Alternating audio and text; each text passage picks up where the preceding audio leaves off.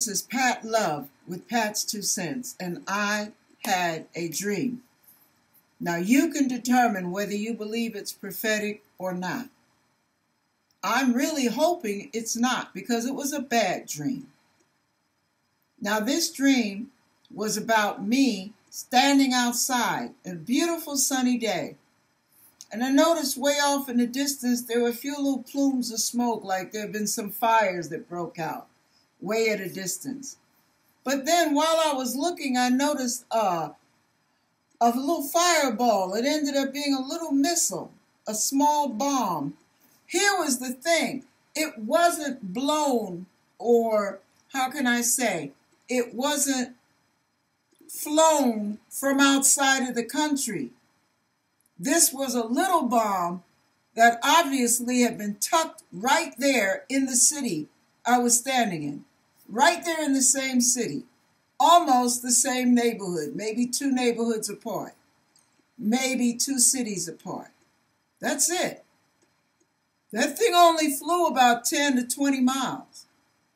And it was down and bam, it was exploding. A few buildings exploded way off at a distance. And I know the dream was in color because it struck me weird that the smoke was pure gray. There was no color in the smoke.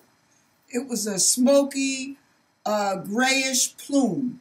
There was no color, no bluish, no pinkish, no orange, no red, no, just pure gray. It's really weird.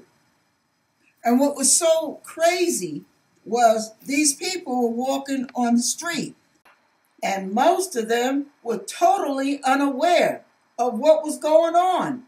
They didn't even know we were under attack. They didn't even know the missiles. I didn't know it until I saw the third or fourth one that flew in the air. One reason was because there was normal noise of a major thoroughfare, of a commercial district. But the other reason was strange. The bombs weren't putting off a lot of sound.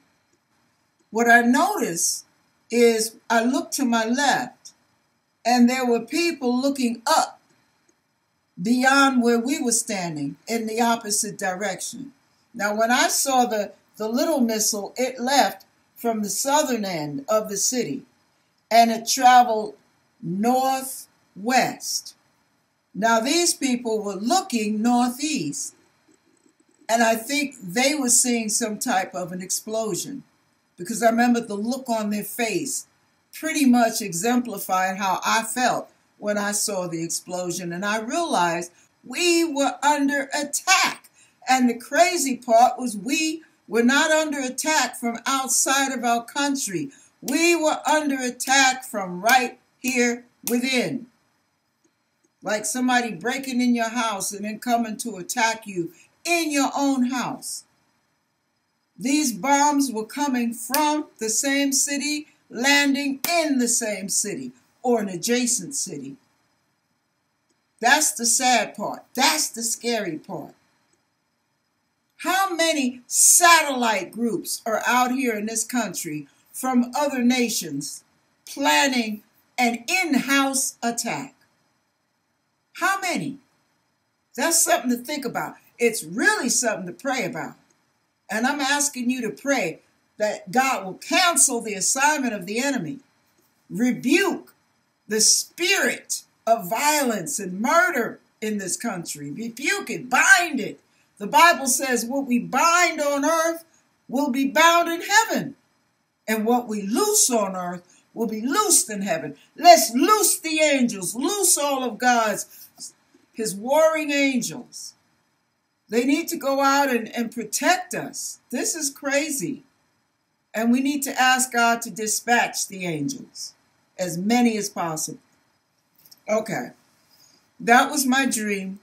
Beautiful sunny day, but we're under attack. And we're under attack from within. Yeah. Now, what do you think about that one? That blew me away. I wasn't thinking. I woke up. I had dreams about my husband. I had all kind of little family dreams, and then all of a sudden that's crazy. Okay, anyway, God bless you guys, and please pray. We need to shut all this mess down.